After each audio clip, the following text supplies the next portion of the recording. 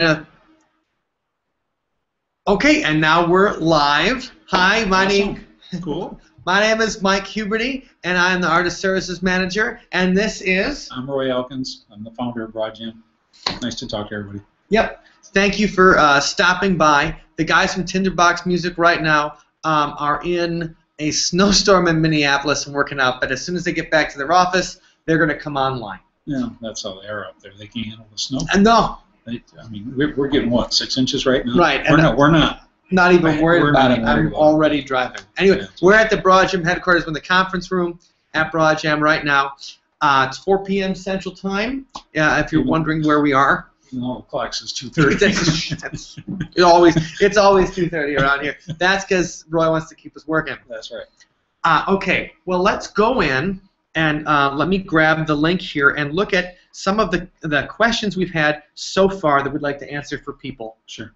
For these specific things. And, a couple more just came in, but that's okay. We'll get to those in a second. And these are, let me find the YouTube link here from there. So why don't we talk a little bit about what they do at Tinderbox Music and Broadjam and our relationship with them. Tinderbox Music is a music services company based in Minneapolis, and what they'll do is they'll pitch songs. They are like a conduit for songs that go right into a ton of MTV productions, a ton of the Murray, the company that makes The Real World and Keeping Up with the Kardashians, and a lot of the reality shows that are out there. So that's kind of what Tinderbox is, like the conduit for that. And so when they're looking for new music as that conduit, that's when they come to Broadjam. Yeah. And they're very strong in the college radio market too. Absolutely. Yeah. So anything that comes to us and then that they pick, they will push it to college radio too if they feel it's appropriate. Sure. I mean, there's a whole bunch of opportunity that you get with this particular listing, and so that's one of the reasons we wanted to bring them on, because we've worked with them for several years now. We've had hundreds of Broadjam success stories, and we want them to answer your questions directly. Okay, let me see if I can jump into these comments and start with. Okay, starting by this one is from Adam Avery, a Broadjam artist. One of my favorite writers on Broadjam. And we've listened to a lot of Adam's songs. And his number one question, what is better, a few quality songs or a large catalog of good songs? Oh, I would definitely say, I think there's two answers to that. I'll start out, first of all, you got to have great songs. I mean, having a bunch of average songs is just not gonna cut it. You have to have great songs, which I think we all know that. But also from if you're prolific, it doesn't hurt to show that off either. So, but I wouldn't pitch your average songs. You know, the folks on the other end want to hear great songs, and so I think it's better to spend a little extra time on that one song to make it a little better than just cranking out song after song after song. And we hear that a lot too, where you can almost tell when somebody's just cranking out songs. You know, like they're just going through the motions of writing songs. It just doesn't have that energy and that time that it takes to write a great song and mix a great song. That's a couple of good points. He said publishers tell him that his catalog isn't big enough, and I'd say, well, for that, I mean, that may be specifically for an admin deal or something like that, where they want to take a cut and just promote it. That's possible, yeah. But if, I don't know. God, I'd like to know if that's publishers we're working with. Right, yeah, I would like to know if that's publishers we're working with. And Adam's probably watching this, so you can type that in the comments. And Roy at Broadjam, and let me know that, because we may not work with them much longer. Sure, and if anybody wants to be invited and ask a question, I'm opening up the chat. If anybody wants to be invited, then if you've added us to your circles, the thing is, I've made this kind of public, so people can jump in. But if you've added us to your circles, like throw on a YouTube comment or something like that, or send a quick email to mike@broadjam.com, and I'll invite you personally. Yeah. into it, but we're taking everybody's comments. So I wouldn't say to worry too much about the catalog being big enough, because we know that definitely from most of the publishers that I think that I've talked to and everything, and I deal with them every single day, is that what they want is something awesome, and they would be, if they get that awesome song, that could be the record placement, that could be the $50,000 listing. There's I could understand why somebody would say that. Because generally, if any of us look at our first 20 or 50 songs we've written in the past, we would look back at them and say, man, they suck. Right. I mean, when I go back and listen to stuff that I had, when I was younger, I look back and I say, oh my God, out of those 50 songs, or maybe one keeper that I'd have to tweak. And so maybe a publisher is asking that question because they just want to see experience writing. We have a tendency to think that when we're first starting out that we're writing good stuff just by the mere fact that we completed it. Right. Because we don't really have a comparison to the rest of our catalog because we don't have one. But when you start getting 50 or 100 songs or 150 songs, I think that maybe that's the basis of that question, because by the time you've written 100 or 150 songs, you're probably a pretty good songwriter. Well, I'd say two things here. Number one, you're probably a pretty good songwriter. Yeah. But number two, I think that when you get to a certain point, when you've recorded a lot and gone through the process a lot, you know the difference between good and great. And I think in this market, and this is something that we deal with every day, is because we hear a lot of really good songs, but when you hear that great song, it's like the world needs hits. Yeah, that's such a cliche thing to say, but it's that fine-tuning of your own ability. Because a lot of people can write good songs, but if it just takes that work to make it great. Well, yeah, I heard Joe Walsh say, or read that he said this one time, that he didn't feel he wrote a good song till he was well into 100 songs. And here's the guy that wrote the Life's Been Good to Me So Far, which I believe the Rock and Roll Hall of Fame has dubbed the greatest rock song in history. That is a classic. Like it is absolutely a classic. I mean, here's a guy that we would look at and say, I don't think he can write any bad songs, but he's sitting here saying but that's an excellent question, Adam. I mean, that's one that I think we could sit here and talk about for probably 20 minutes. Sure. Well, I think I think about a interview I saw one time with the guy that wrote "Stop in the Name of Love." I mean, Lamont Dozier. Oh yeah, right. He said, he's like, well, how many songs do you think you've written? Oh, around 10,000. Yeah. Sure, he's had like 16 top 10 hits or something. Yeah, like that. right. But remember, he's written 10,000 songs. Yeah. So I would bet those hits that he wrote weren't the first songs that he wrote. That was probably into maybe by the time we get to 2000, he's like, I got this one. And he said at Motown, they just would write every day. Yeah. Like it would just be a bunch of guys writing every day to create something. Yeah, right. I mean, and we wonder why they had those hits in the 1960s. Because that's all they did. Yeah. That's all they did. So we didn't have the internet to get in our way. And right, they didn't have Facebook. 500 channels of TV to distract us. Maybe I should see, what my ex-girlfriend is doing. No, you should be writing a song, unless your ex-girlfriend provides some inspiration that you might want to check it, like on the phone, but actually write songs with you. Next question. That's probably a good. That's probably a good segue. So, Michael Buffalo said, "Is it a must?" And I think this is a good question. It's one we get all the time. Is it a must that music members submit must be professionally mastered? No, it's not. Now, it doesn't hurt by any means. In fact, one of the guys we recommend is Craig Anderton, who is probably more known for his writing with electronic musician and keyboard and some of the mags. He's an excellent mastering engineer too. But it doesn't necessarily have to be mastered.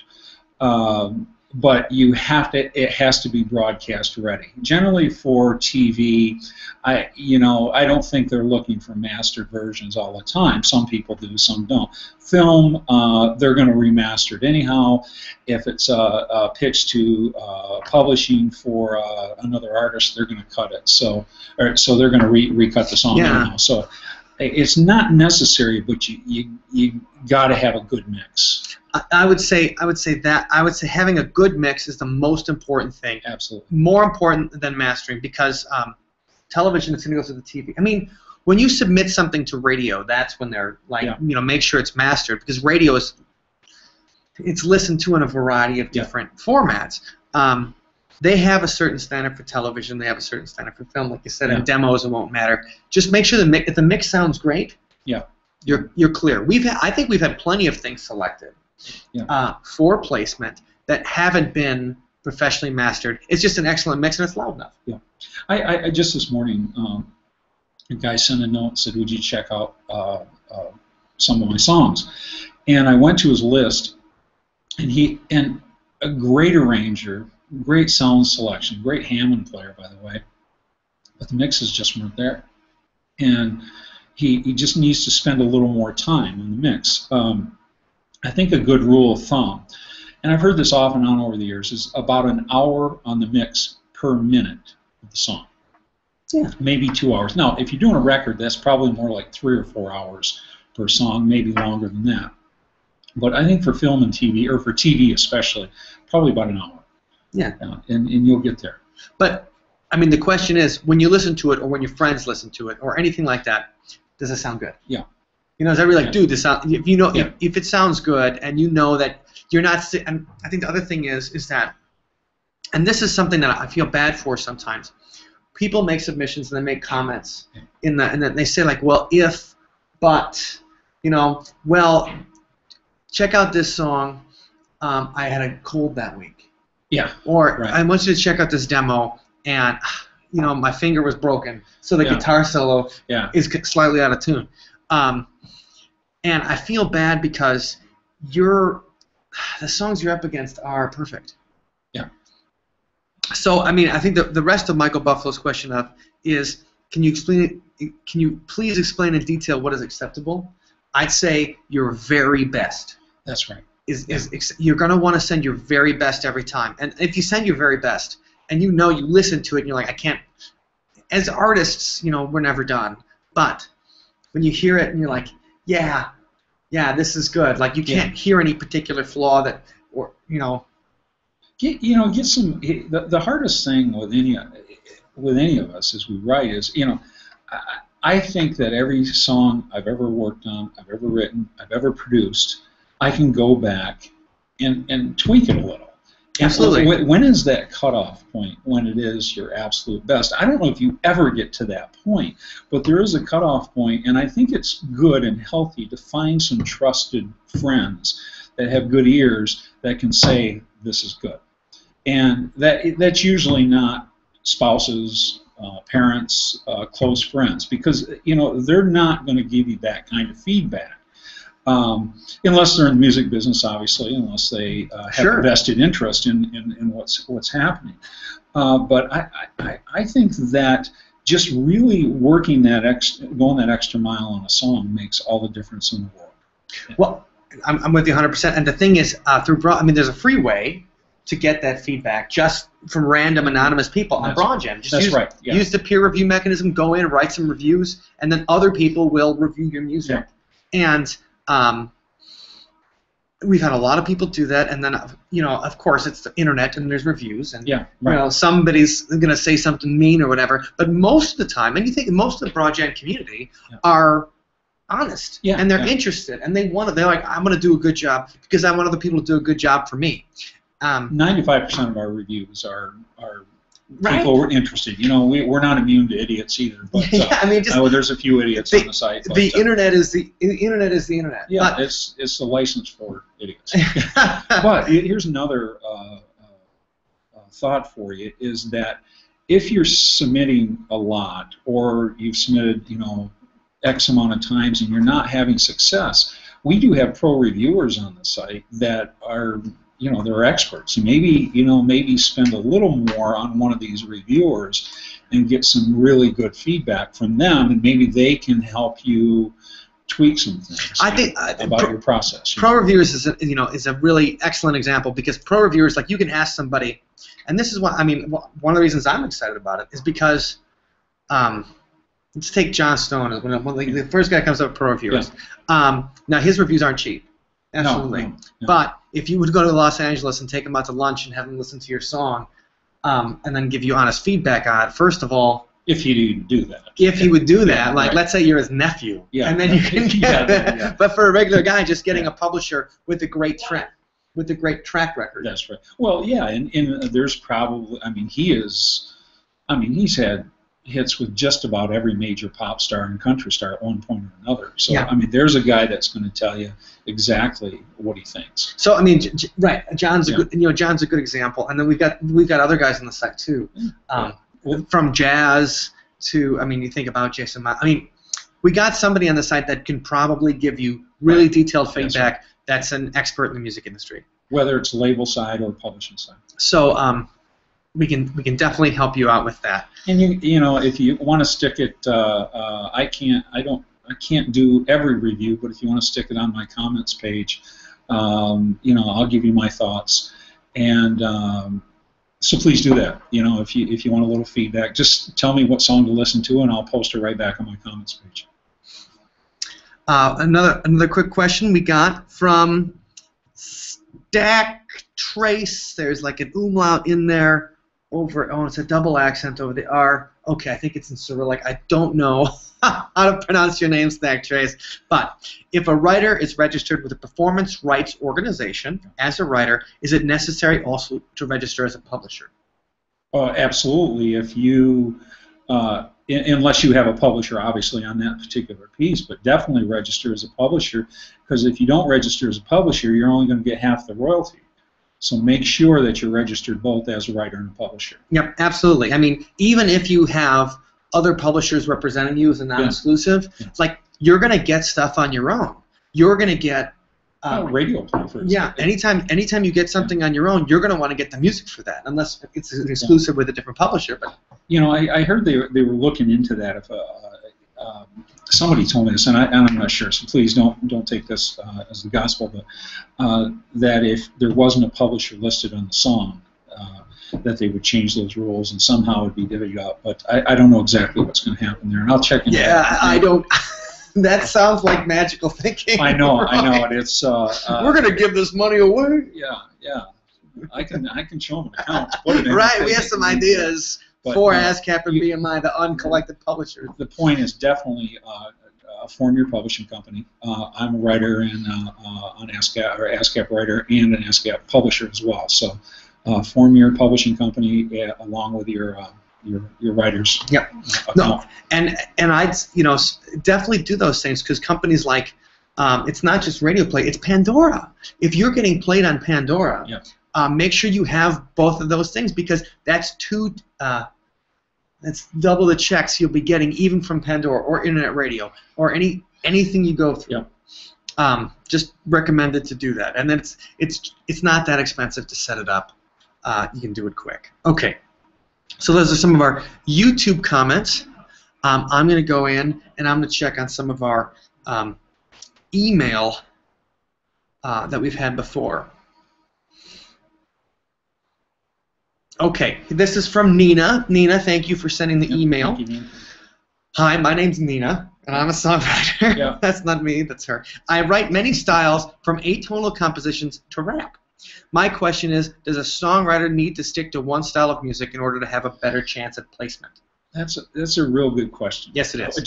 Is there something else to that? No, this is this particular question. Thank you, Nina. Here's a perspective on that. Whether it's right or wrong, you judge. We get pitched a lot by artists that will say, or writers that will say, I can write in every genre.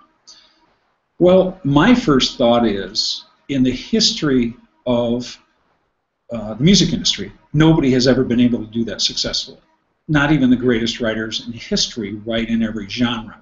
So it isn't as much as whether you can write in every genre. It's how you pitch it. If you walk into somebody's office and say, I can write in every genre, they're probably not going to believe you whether you can or not. So what I would do is I would look at